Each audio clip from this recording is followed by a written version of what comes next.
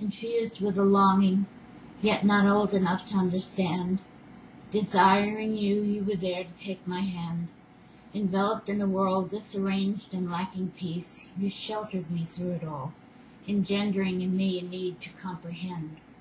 Needlessly faltering, unsure of my journey, denying our inspiration to read your word, comply. Erring in so many ways in my ignorant independence, nullifying your decrees only hindered me. Calling to you in my infirmity, you forgave me, and I entered into your family through the Christ who lives in me.